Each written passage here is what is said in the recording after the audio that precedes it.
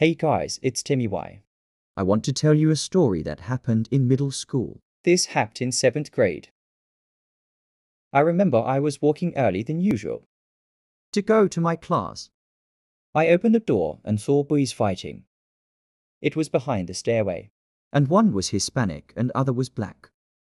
The Hispanic kid said, "Come on," insert in word.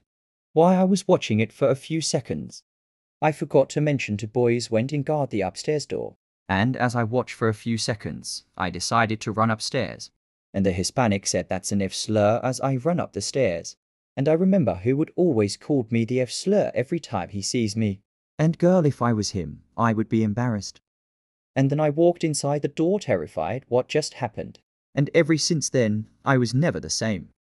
Guys, do you want more story time so I can do more? Comment girl yes. If want me to do more.